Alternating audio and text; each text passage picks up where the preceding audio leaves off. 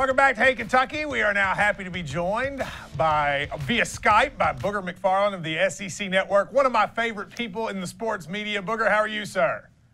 I'm doing good, man. Doing well, man. Doing good. I forgot to wear a coat. I was so excited to talk to you. Now, Booger Cats got pounded against Mississippi State, an embarrassing performance.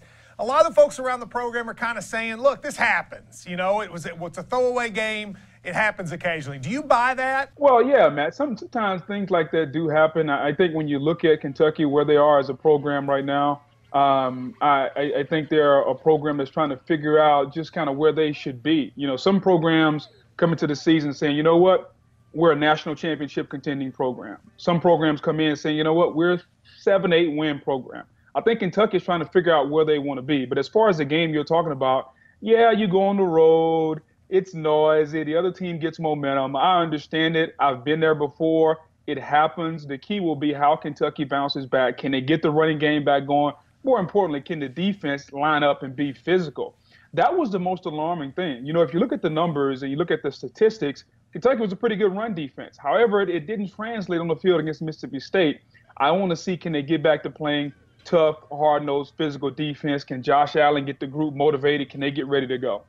Yeah, I mean, that was the most striking part, was how much that Kentucky just kind of got manhandled. The other thing people here are focusing on is Kentucky has allowed 13 touchdowns in the last 4 years in the last minute of the first half.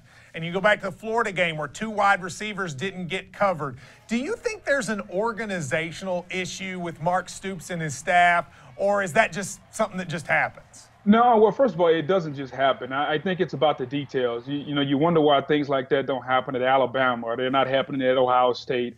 It's because of the details. And I think Coach Stoops and his staff will be the first to admit that somehow the communication wasn't there. Somehow they didn't get their players lined up, and they should take responsibility for it.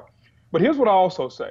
Mark Stoops has grown this program to where it is now. And much like I alluded to at the beginning of the interview, Kentucky has to understand something. And I'm going to be very, very honest. From a football standpoint, this is not basketball. From a football standpoint, Kentucky is not a national championship winning program, okay? They have to understand where they are. From a football standpoint, I think Kentucky strives to be 8, 9, every now and then catch lightning in a bottle and win 10 games. I think they have to understand where they are. Right now, they're 5-2. They have 5 games left, all of which are winnable, I think, except the Georgia game. So I think Mark Stoops will be the first to tell you he's done a very good job there.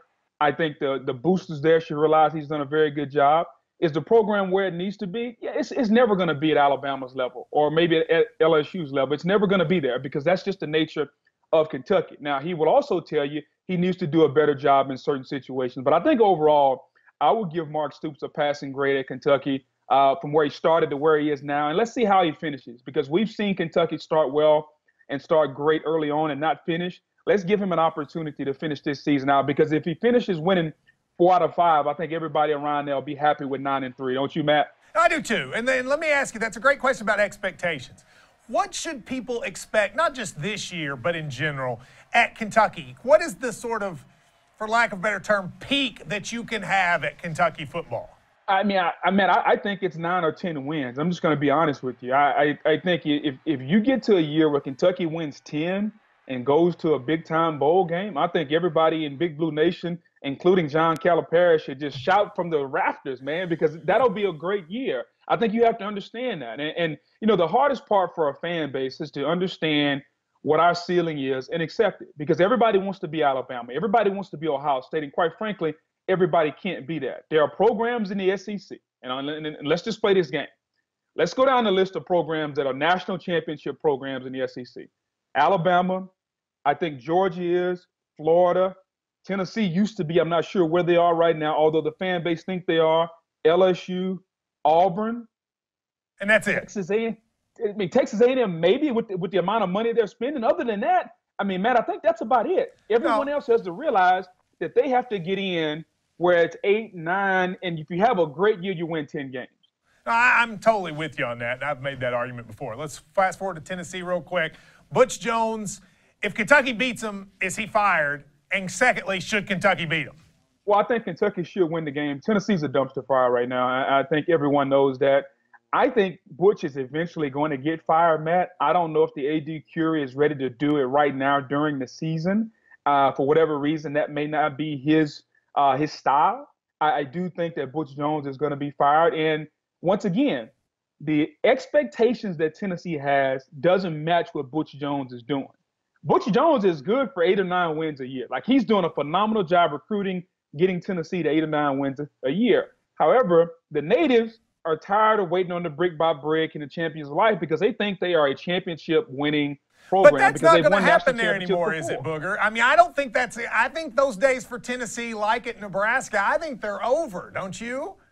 Well, see, to me, Tennessee still has a window. I agree with you on Nebraska. Nebraska's window is closed. I still think Tennessee has a window where they can do that, but they got to capitalize and got to get back to it. Just look at the recruiting, Matt. I mean, they had a top ranked recruiting class last year. They got a top 10 class this year, depending on what happens with Butch Jones. So the recruiting tells you what your window is. And right now, Tennessee's recruiting very, very good. They got the #1 player in the country by some services, Trey Smith, last year. So they're getting good players. The key, can they get those good players to maximize their efforts on the field? And that's why we come back to Butch Jones, because Butch Jones just hasn't gotten that done. All right, Booger Macfarland on the SEC Network. Always great, always makes time for us. Thank you very much. Anytime, Matt, anytime. Buddy, where's your jacket at, by the way? I thought this was going to be like see a why you got to four-way give me a hard interview. time. I was trying to be like you.